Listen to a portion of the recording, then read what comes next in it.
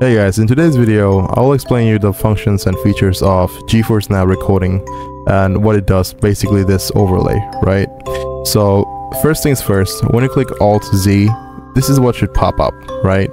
So there's the instant replay, there's a record, there's a broadcast live, there's screenshot, photo mode, and game filter. So most of them like explains itself, but this thing, game filter. So what it does is basically when you open a game, right? So it needs to support a game. When you open a game, what game filter does is it adds extra bit of features like color correction, depth of field, LUTs, and whatever, like basically color, like basically CCs, right? Color correction. So here there's performance. It shows you how much GPU RAM and what's going on, right? It just shows you what's going on in your PC right now, the current stats. So there's also like more important things that it needs to show in game if you want. So yeah, that's about it, right? So when you go back, click Alt-Z again, and this is your gallery. This just shows what you have saved previously. This is your webcam or any camera they have connected to your computer. This is your microphone. So if you go inside here, I guess you can see there's a lot of options.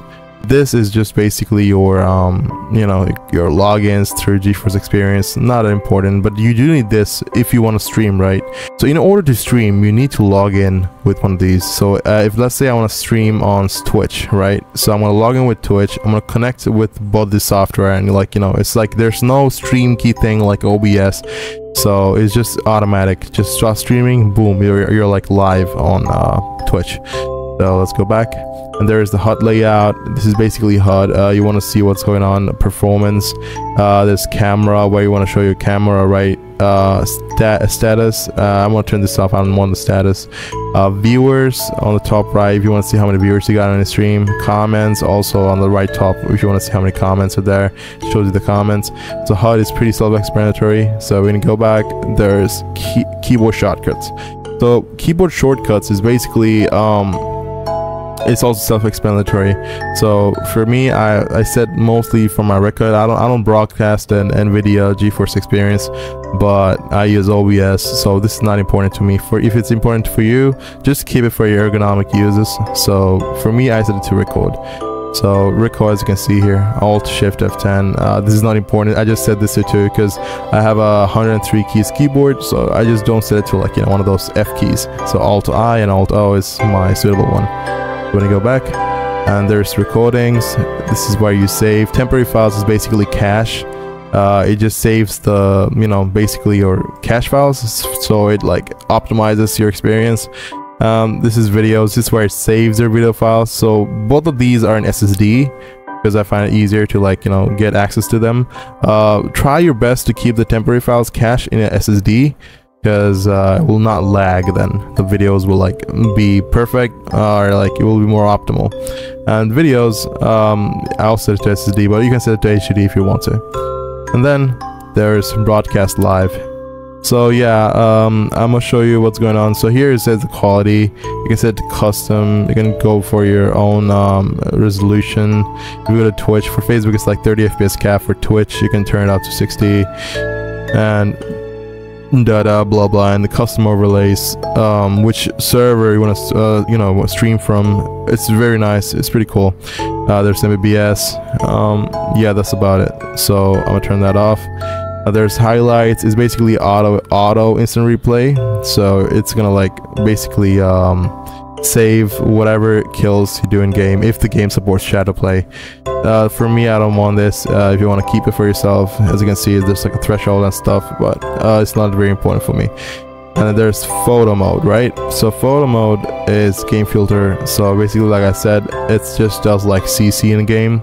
I keep it turned on because in some games, older games, you do need like game filters to make it look better. There's audio, so yeah, you have to fix your audio, basically single track, separate both tracks. Volume, boost, your microphone, video volume is pretty important. So it's very, very important, so you must keep that in mind. Just keep recording, turn on your record, try different settings. Just say like, yeah, 40% check, 60% check, 90% check. So whatever volume is best for you, just keep it at that one, right? So, and there is video capture. This is the most important one because this is what you're looking for.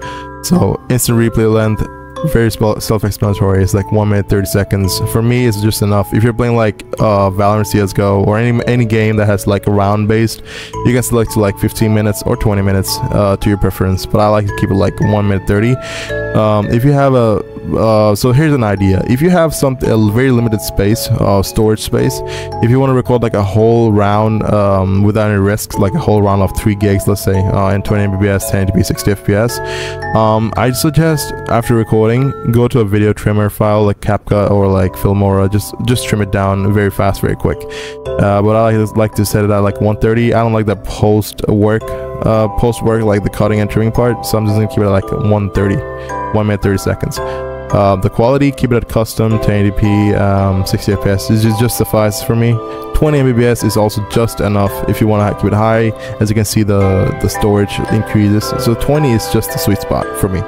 And then when you go back, there's notifications, so just keep it up and just turn on whatever is like important to you. Most of them are important to me, so I'm just keep it on. And there's privacy control. Basically what it does is like if you want to record your desktop, and whenever, like, so let's say you're recording, right? So you're going to Discord or your YouTube, wherever you want, and so if you get out of the game and you're still recording, it will not show your desktop. It will be like a whole blackout. So if you turn it on, it's going to show your desktop. I like to keep it on because I don't have anything like, you know, private on my computer, the basic desktop, right?